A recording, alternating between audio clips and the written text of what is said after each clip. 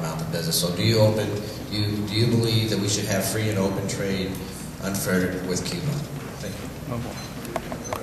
To some extent, looking at that foreign policy issue is a little bit out of the scope of where we are looking at state government, but I do find it, from a personal level, very curious that our major trade partner in the world and major creditor in the world today is the People's Republic of China, yet we penalize a country 90 miles away that could be a tremendous economic benefit for the same reasons that we have always, which is basically a system of government. We have dealt with very poor systems of government all over the world, and they are often our trade partners. So I support Mayor Arroyo's initiative to permit charter flights from Tampa International Airport, and I would support the lifting of the trade embargo with Cuba. Tampa has historically and geographically been in an excellent position to take advantage of that.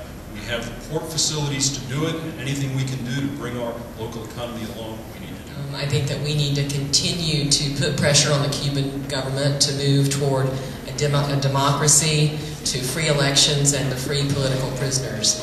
And trading with them is, in my view, not the way to do that. I support maintaining the economic sanctions that are currently in place against the Cuban government. Again, this goes to what can we accomplish in the legislature. I believe that we need to be, in the event that it is opened up, Tampa needs to be ready and the port needs to be ready to handle the capacity of the increase in trade. And I think we're strategically increasing capacity because I expect that that's what's going to happen. So you're for the embargo? Yes. Next question.